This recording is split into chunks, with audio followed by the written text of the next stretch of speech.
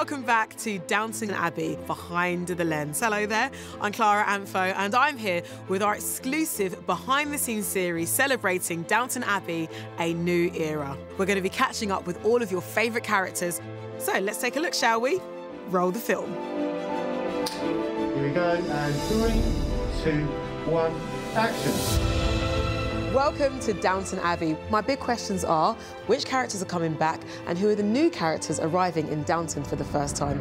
Roll the camera, and action. Where do we pick up with the threads of the first movie? We ended the last one with Tom Branson dancing with his beloved, and it's only fitting that this new adventure should open with their wedding. My character for so long has been a facilitator for other people's happiness, and suddenly he was getting happy himself.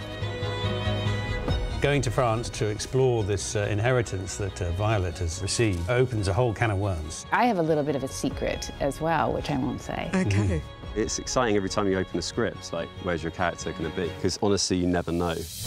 Laura Carmichael, Hi. Lady Edith, Yes. Queen of Middle Children. Yes, exactly. What can we expect from Edith? Along with being a bit of a detective in France, she's also got her journalist hat on and is writing stories as they go around. I've been thinking about an article on the people who visit the south of France in the summer now. I'm glad to hear you're doing something with your brain again. Well, let's hope it's still there. Not all of us got to go to France, so we weren't upset about that at all. Of course. Mary has come into her own because she is really, running the house, and she's a businesswoman. Women like us fall into two categories, dragons and fools. You must make sure they think of you as a dragon.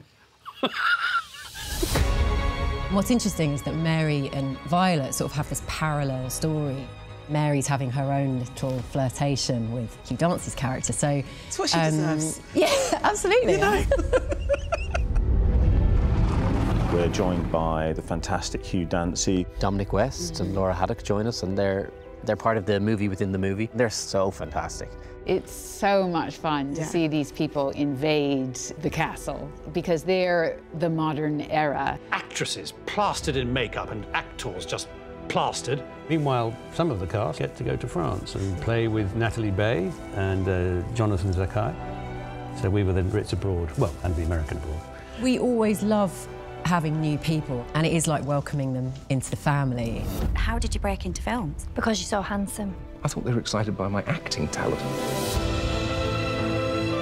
It has been an absolute delight to get this behind-the-scenes sneak peek of Downton Abbey II. Be sure to check out the next episode, but until then, it's goodbye from me at Downton Abbey.